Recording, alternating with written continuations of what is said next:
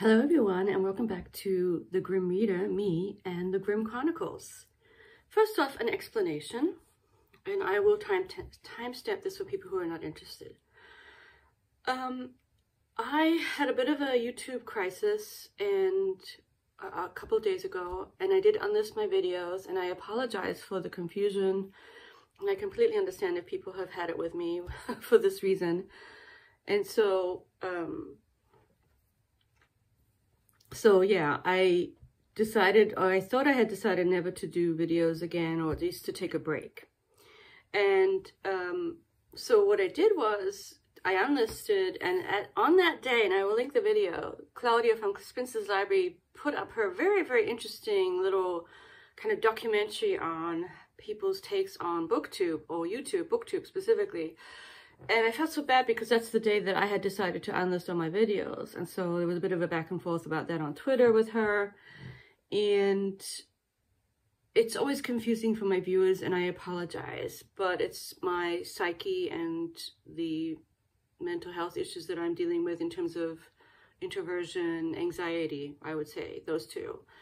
And so I did that.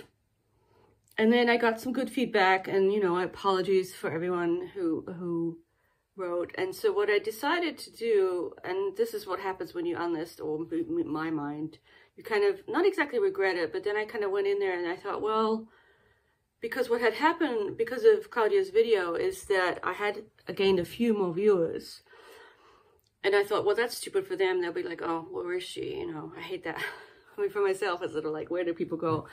And so what happened was I decided to put up the Grimm Chronicles, so the weekly reading wrap-ups again. And so they're back up, and all the vlog stuff is gone, and I think I'll keep that off for now. I mean, maybe forever.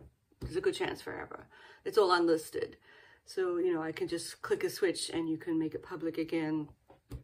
I don't know. So all that's gone. And so now when I look at it, I like how it looks, the appeal, the neat freak of me kind of likes how it's just a bunch of Grimm Chronicles. It's just a bunch of reading updates. And of course, then what happened was, well, where's the one for this week? It's missing. I haven't done it yet because I didn't want to do any. And that's why I'm here. I'm back to do the Grimm Chronicle for this week, which I think, oh gosh, which number week are we in? Is it 21? 21 or 22? Sorry that I don't know that. Yeah, 22nd week. Well, this would be the one, the wrap up for 21, I think. I think that's right. So, and normally I would do that on a Sunday or a Monday. So, that's what this is. So without further ado, I'm back. My hiatus was shorter than I thought it would be, but and also for the future, just to wrap this part up. So what I'm thinking is now that because I do need to be, in my mind, more selfish about BookTube in the sense of even consuming it and producing for it. So what I've decided to do is, because I do like the Grimm Chronicles part of it the most in a way, and there is that uniformity, that's what I will do. That's all I'll do. Like, I won't do anything else. So all the other stuff that other people do, I'm not going to engage in, and all you'll get is a weekly reading update. And I would love to have comments on those videos. So yeah, apologies for all this stuff. So now let's get into the books that I read last week, and I'll post a picture of the first book because it was an ebook. So I'll post a picture here somewhere. Luster, Leilani, I'm sorry, apologies for not preparing better for her first name. Leilani is her last name. Ravina Leilani, I think. And so this was coming off of reading The Good Soldier by Ford Madox Ford, which I had not liked that much because it was just annoying. Annoying in its unreflective, privileged. The characterizations just didn't work for me. I think if people are privileged, if they're well drawn, I don't really care so much about that. But I didn't like it. I didn't like it so much. And so then I switched to something completely different on purpose. You know, I wanted to read something different, and that was Luster, about this young African-American woman. She's young. She's in her early 20s, and she's struggling with life in general. but she's also, the writing is so strong. The writing is spectacular, I think. It really moves along really well. The pacing's good. And we see her living in New York. And so she's kind of trying to interact with this world that's stacked against her in terms of racism and supremacy, white supremacy, and capitalism. All of that stuff is stacked against her. And she's a really, I would say she's a really sweet, creative person. And she's also kind of sharp and smart in her thoughts. And so, you know, one way she's interacting with the world is by kind of, and she's also young. So she has, you know, she's interested in sex, you know, that's very normal. And so one thing she does is she has a lot of flings, you know, one night stands with people in her office.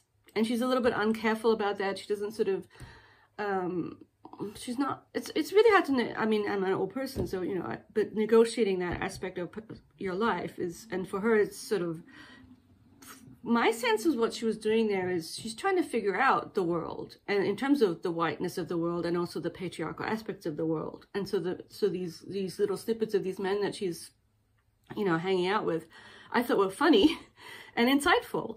And even though she's hurting herself in terms of her career or her reputation even, it's as if I completely sort of understand what she was trying to do there, or it resonated with me. And of course, then it hones in on this one person she's having an affair with, whom she actually really likes. This white guy is pretty, and, you know, he's also well depicted. He is what he is, but she likes him.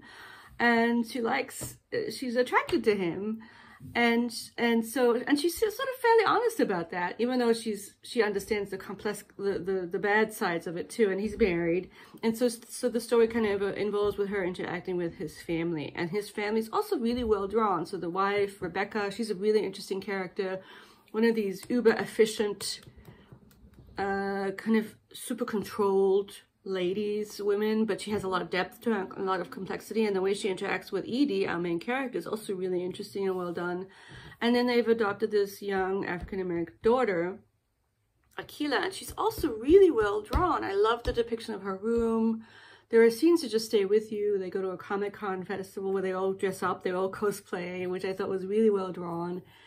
And yeah, 5 stars for me. It's a great book, and you should all read it. I loved it. I love Luster. Very good read. Moving on to things I picked up since then. So because of all the booktube drama in my head, at least, I've done some weird things. I'm sort of thinking about the nerd fighter people and just the phenomenon of John and Hank Green. Specifically John, because he's the writer. He's not the sciencey one. He's the writer of the two. And just like, how have they managed to create such a sort of great community, and there's so much, you know, they're very charitable. They have this they're working with this charity in Sierra Leone, and then he's got his YA books, and I've downloaded one of them, and I started it once and didn't care for it, but I'm going to give it another go. And I did download his latest work, which I'll also insert here, Anthropocene Reviewed, which reads kind of like his YouTube videos. I mean, it's just kind of funny, punchy little reviews of everything in the world. Like, I think there's one about Dr. Pepper, and I read one about a cheesy song. And he kind of, sometimes he's a little bit too cheesy even for me, but he's very well intentioned, I think. I think his heart really is in the right place. And he's a good guy, you know. I think they're trying to do good in the world. And so, and he keeps drawing on sort of harrowing experiences, being a chaplain in a hospital, and really hard stuff. And I think that's kind of influenced his writing too, to a certain degree.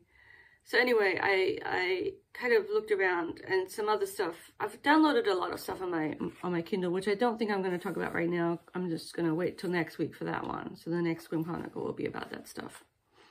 And so where I'm at with my reading, I'm a little bit all over the place, is what I'm saying, I guess, in a very long-winded Kathy type way.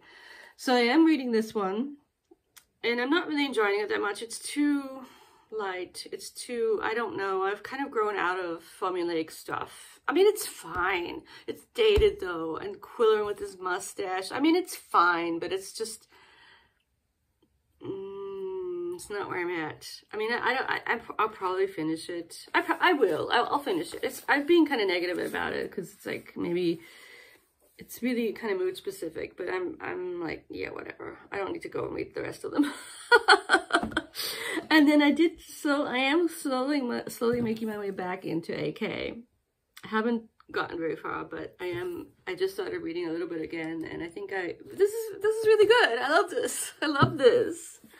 And that's kind of what I want to be reading. And I have a lot of stuff on the Kindle that I'll tell you about next week. And then there is also my review book that's also a bit stymied, the Hearn fairy tales, the Japanese fairy tales, but I'll give you an update on that next week. Thank you all for watching. Thank you all for bearing with me. Many apologies for the mess up with the hiatus that was a shorter one than I thought it would be. Hope everyone is doing well. Comment away.